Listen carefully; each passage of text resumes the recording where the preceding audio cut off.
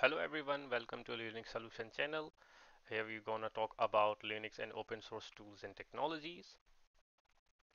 My name is Usman Ahmed and I am working in Grafana lab as our open source contributor for the Grafana project, and I have been in the IT industry since 2007, and in my time till this date I have learned various Linux tools and technologies, and that is why I want to share my experience and knowledge with all of you.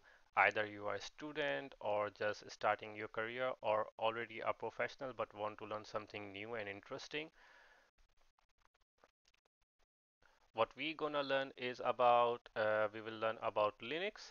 We will learn how to use Linux, how to install it, for example, using a virtual machine, and learn basic commands.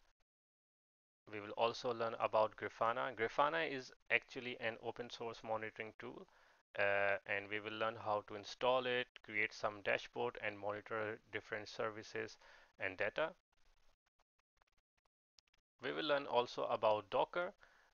We will see how to install Docker, run some services, deploy some applications, and also use it further for monitoring our whole Docker network using Grafana and other various tools as well.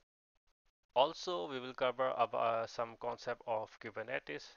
This will be some basic level introduction in the beginning. For example, what is Kubernetes, how to install Kubernetes locally or on a public or private cloud. And later on, we will combine all these four tools together and use as more like a monitoring stack for our deployed services and applications. We will also cover some topics on data structures and algorithms. The programming language will be either Java or Python, but it will be very helpful for those who always struggle in understanding data structures and writing algorithms or understanding an algorithm for their daily tasks. So I'm pretty sure that this will be very helpful for most of the developers who wants to write an application and use it. The content will be actually in English, but later we will cover topics in Urdu and German language as well. So it will help those who are native to their language and make it more easier to understand more quicker and better. So yes, please subscribe to my channel to get all the latest news and updates. I will send my LinkedIn and GitHub links below.